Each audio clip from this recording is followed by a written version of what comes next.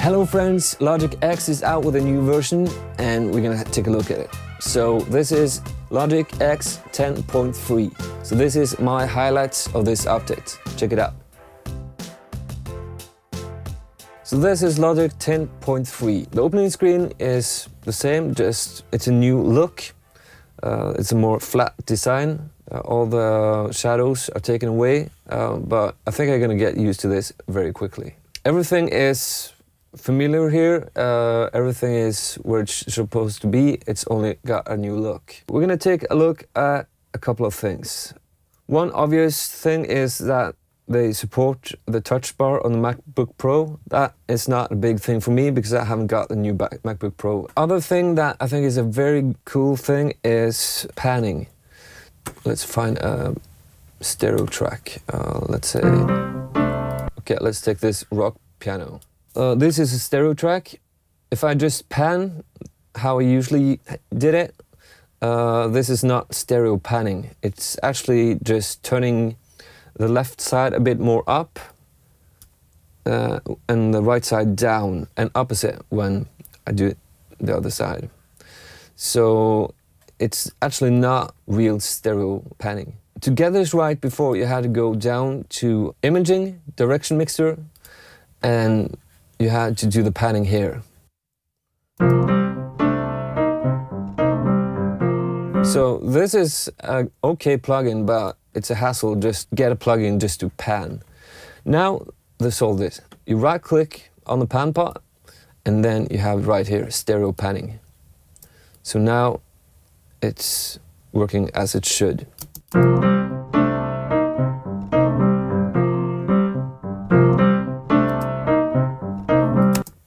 So that is a big improvement. You can also get the surround pan pot here too. The next thing is alternatives. I have always used alternatives before here when it came, and that was for the entire project. So if I have done the tracking, I made a new alternative just so I can always go back if I have to change something. Now we have got the same on every single track. So if we pretend that we're gonna record drums, let's say that. So I'm gonna add 5 tracks of drums. Let's say that this is the bass drum. This is a snare top, snare under, we have the overheads, and we have the room. Okay, I want to make all these into a group.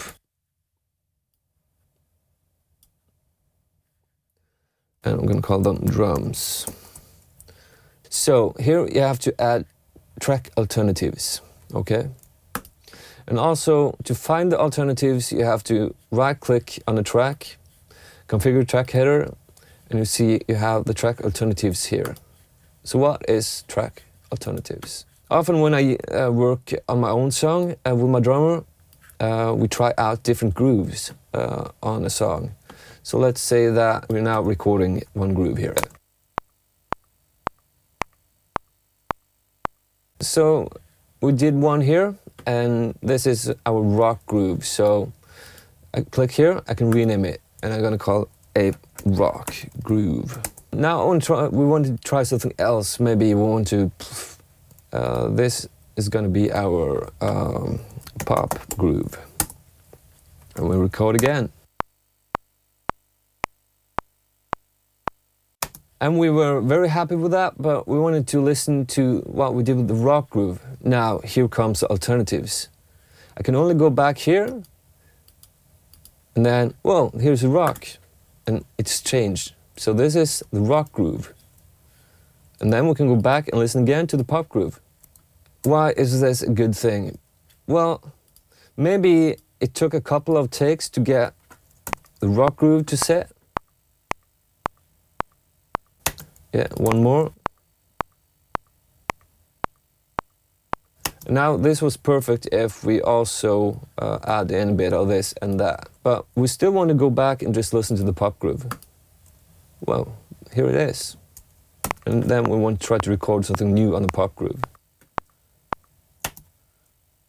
And you also can go back and change and do whatever you want. And this is something that is why I had sometimes used Pro Tools just to get this right. But now we have got it into Logic X, and that is, well, this is going to be the biggest change for me in this update.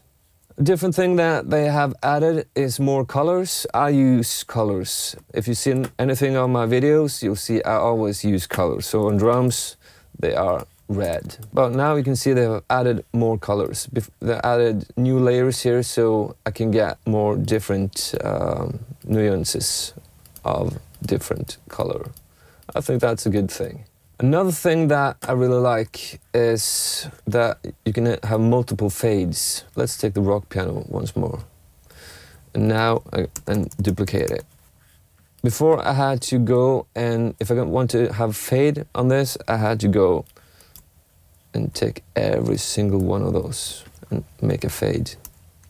Now I can just mark one of them and make a fade to all of them. Like this. This is speeding up the process a lot. I could do this before, and here's how I did it before. I had to mark everyone, and I had to go up here to more, and I had to fade in, and then I had to do the fade here, and also fade out. But now I don't have to go up here, I just can use my workflow that I really like and get it much quicker done. For performance, they say that Logic Pro now takes less time to quit. And I can agree that it took some time in the last version, but it's never bothered me that much. But okay, thank you.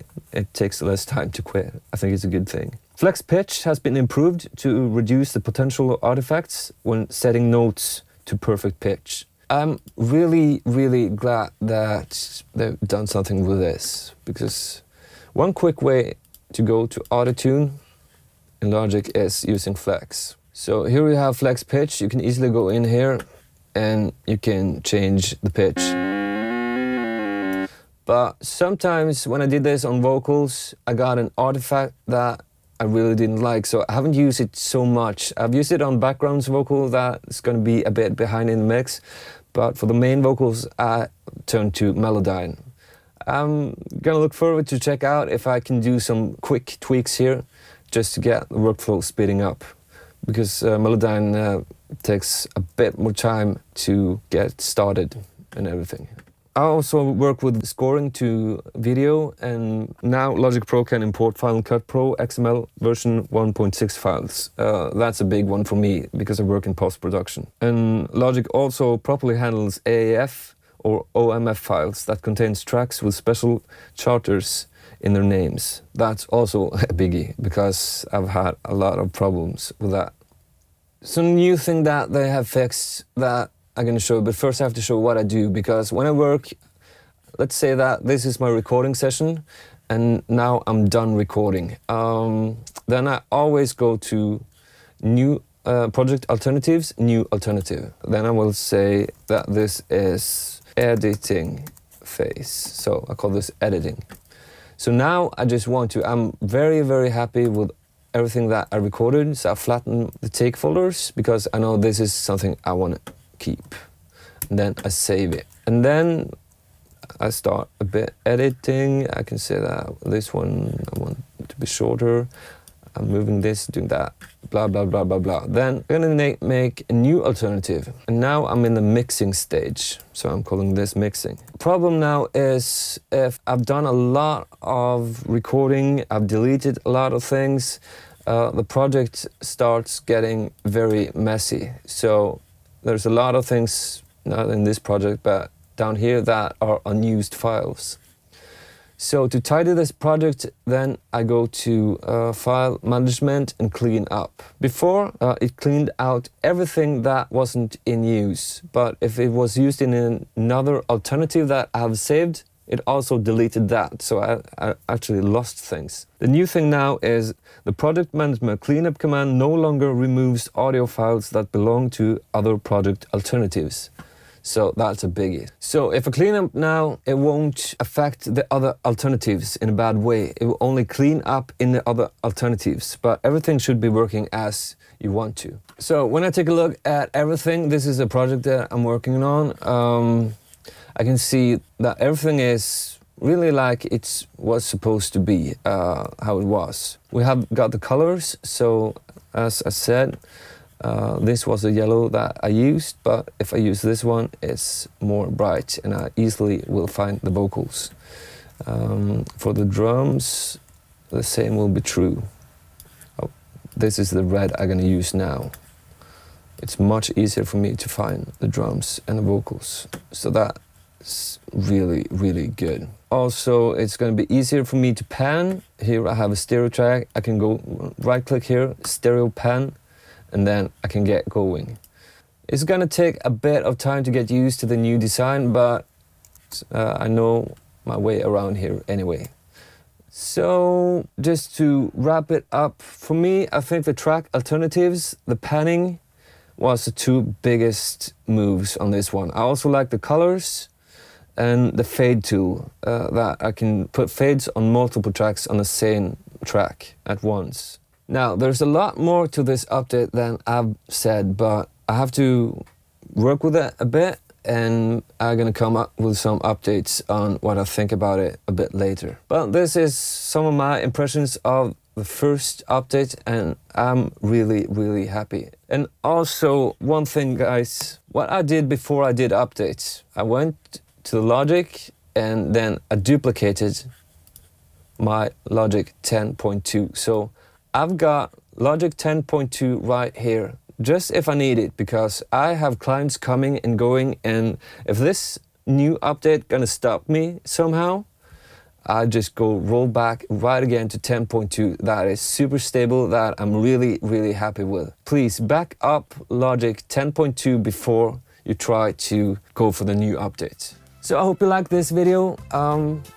I really think that I'm gonna enjoy this version of Logic X. They've done a couple of things that I think will help my workflow a lot.